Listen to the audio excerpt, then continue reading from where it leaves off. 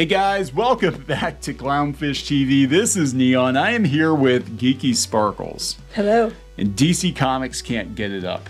Well, it sounds like a lot of people can't. Yeah, we're going to talk about book scan numbers coming in from Brian Hibbs, who actually is agreeing with what a lot of YouTubers are saying, which is manga is kicking everybody's ass. Well, that's because he's a terrible person. Yeah, right. I mean, that's what they're going to say. He must be comics gay. Comics gay, obviously. Oh my God, comics gay. Oh, comics gay. Yeah, so we're gonna talk about this because I knew things were bad with DC Comics. I haven't been paying as much attention as a lot of other YouTubers because, frankly, I've checked out from a lot of the drama going on in the mainstream comic book industry. I'm like, I don't even understand the point.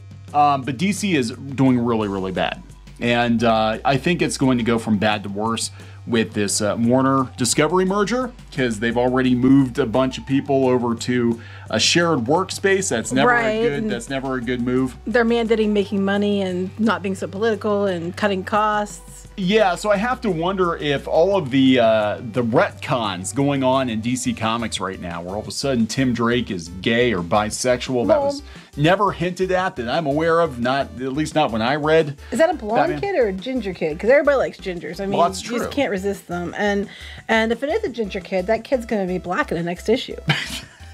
For sure. So I have to wonder if DC creators are just like doing as much brand damage as they possibly can do on the way out the damn door. They're banking on a freaking FaZe Clan crossover. I heard about this.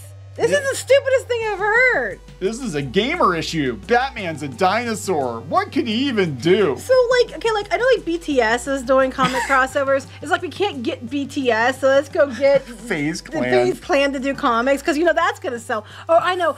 Everybody plays games, love comics, and are total geeks because they're not, but they're not playing games. So let's go get the pro gamers who are playing games all the time and put them in a comic and try to appeal to other gamers. A lot of gamers don't read comics because comics are lame. Well, so what they need to do is get K-pop groups over here. So they need don't give them ideas. Batgirl and Twice, or Blackpink meets Batgirl or something, and Batman with Batman could go with Twice. Hey, why not? Because that's problematic. Batgirl and Twice, they'll ship them together. I'll ship them. But I'm just saying, Let's talk about this.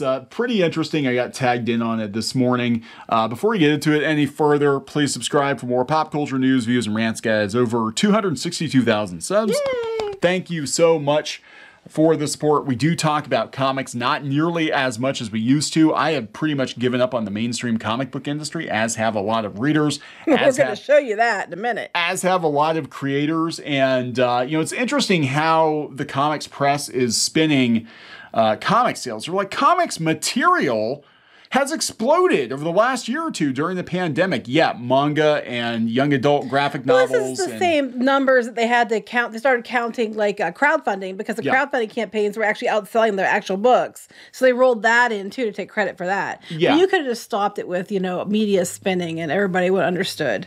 Yeah, so this is Tilting at Windmills, which is, I believe, Brian Hibbs doing this.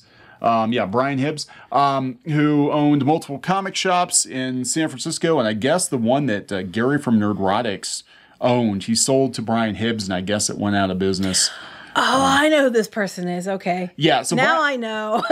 Yes, Brian Hibbs is sort of infamous in the traditional book publishing space. He's had his hot takes on the industry. He always does analysis of book scan and how books are selling. And objectively, I think, those kinds of, numbers columns are okay. Everybody looks forward to BookScan and see what's big. Of course, Dogman's big. Manga's big. It's Scholastic. If it's Scholastic, it's going to be big. Besides the fact that they push them like hell in the bookstores, they send them out for the book fairs. And when you do book fairs, you basically you're given what they give you. Whatever they're pushing, whatever they want to get into the bestseller list or whatever is what they send you. Yeah. So that's like we might get a box with one book and then a whole stack of Dogman.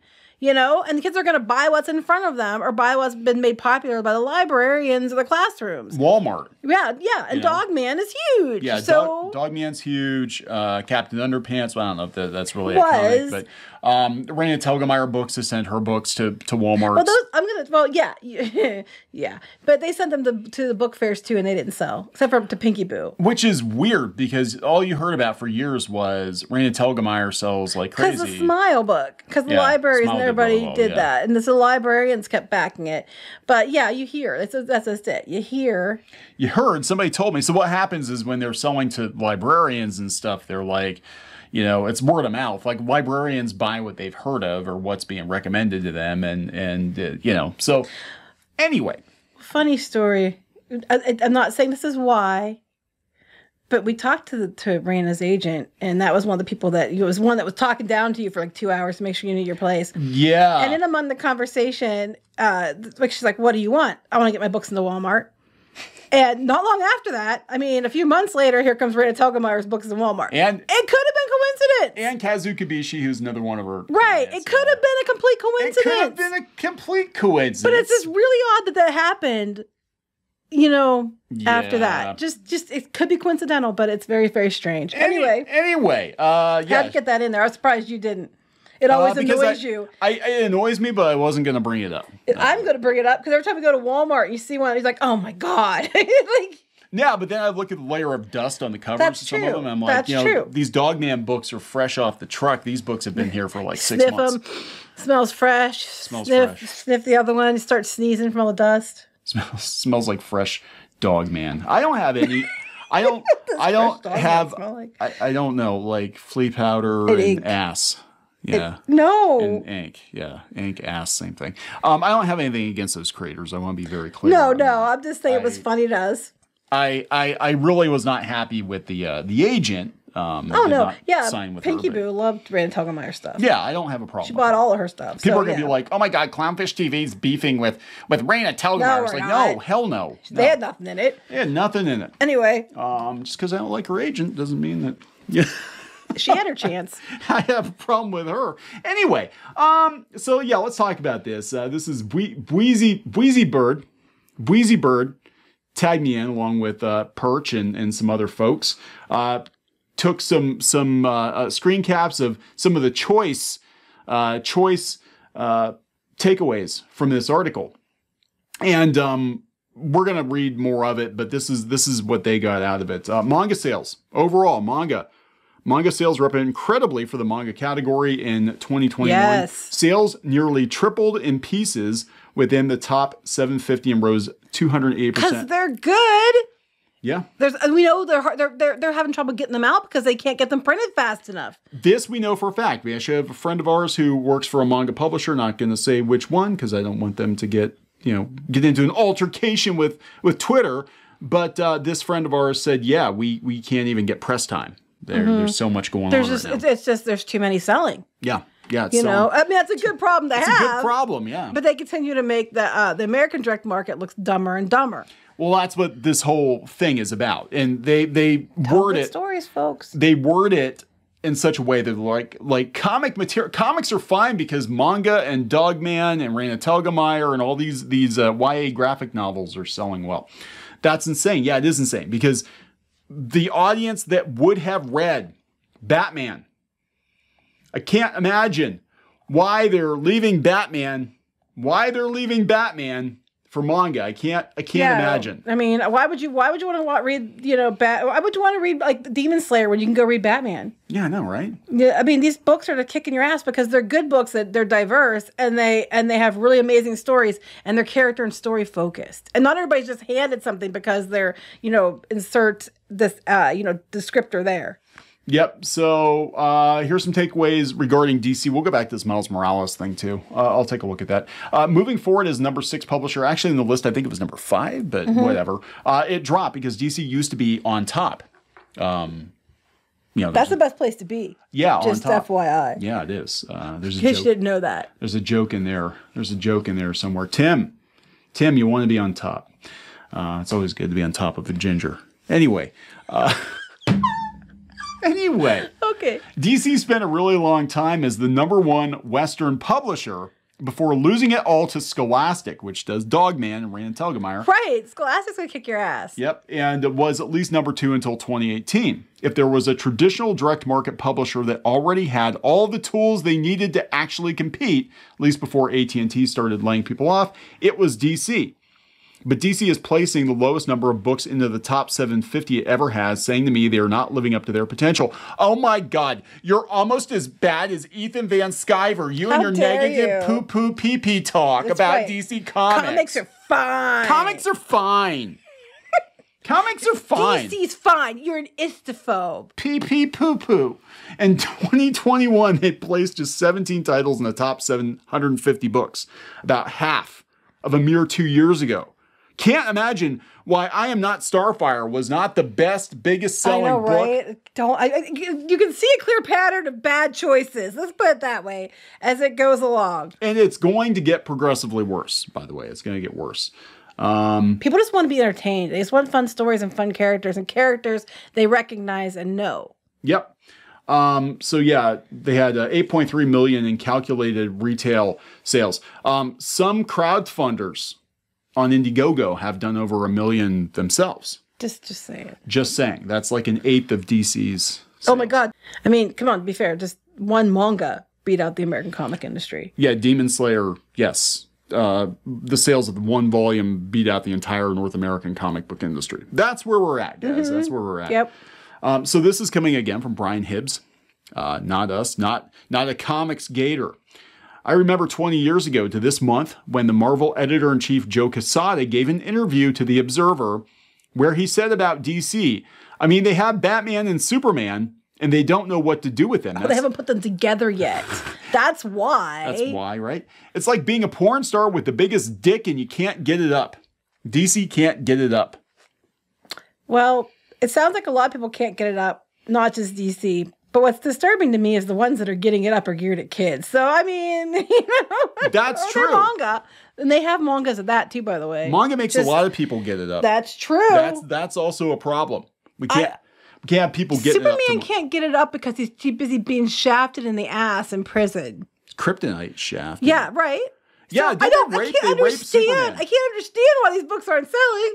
I don't understand at all. Why? People don't want to see Superman just stick up his ass with kryptonite? No.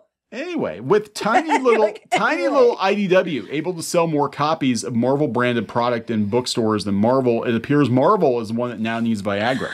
Remember when you said that was going to happen? That places like, well, you said at time IDW, places like this, the other people were going to get the licensing from Disney, and and everybody laughed at you and said that you were an idiot blogger and didn't know what you're talking about. People laugh Travel at blogger. Yes, people laugh at us a lot, and then sometimes we wind up being right, and then they shut up, and you never hear from them again because they're never going to say, you know what, you were actually right. That happens. That does happen, and we're not always right, but when we're right, we're right. We're mostly right. Anyway, IDW, yeah, because I said that I heard from someone in Disney Publishing that they were actually looking to outsource Marvel this was like superheroes. 2016 or so? 2016, 2017, that Disney was like, yeah, why are we 2017, yeah. Yeah, it was 2017. They were like, let's just outsource the Marvel superheroes. And they tried it with IDW. About 8 months after I heard that, they were trying to do it with IDW, and then IDW ran that into the ground. Yeah, the list it has them, at least in dollars, it has them below Marvel. So we'll see. We'll read a little bit more here. So here's Marvel's long tail. And some might say, well, look, they had excellent year-over-year growth this time, but look at it a lot wider. Since 2007, the overall size of the bookstore market has more than tripled from 15 million books to 51 million books. Thank you, Amazon. Well, in that same period, Marvel is now selling nearly 4,000 fewer books with nearly 4 times the SKUs in the market. So they've got a lot of product. They're not selling a lot of that product. It's going to Ollie's, the biggest Marvel Comics retailer out there. And Disney's selling 60%, or DC's selling 60% more than Marvel. Yeah, and they're in bad shape. And, Marvel had the perfect opportunity too, because they had the MCU and all those movies, and people would have bought the books if the comic characters had reflected the ones in the movies, but they changed that too. Yeah, they did. Now they're trying to, backtrack on that.